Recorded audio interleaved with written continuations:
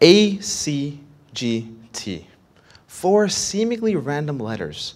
However, if combined in a specific order, millions and billions can be added together to not only form all of us, but form every single living thing on Earth. That's the beauty of DNA.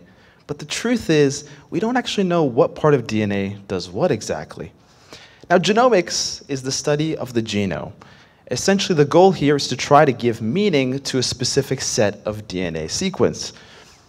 In our project specifically, we used comparative genomics, which ends up actually analyzing the 2 different organisms to each other.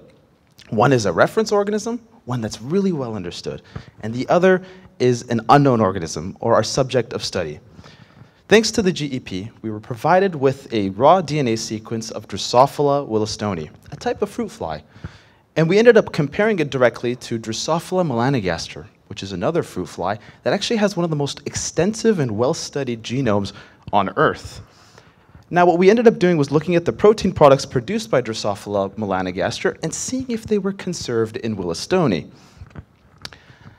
Using tools like the gene record finder, the gene model checker, and the genome browser, we were able to make a direct comparison between the 2.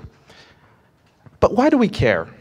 Well, the truth is that these concepts can be readily applied to any organism on Earth, including humans.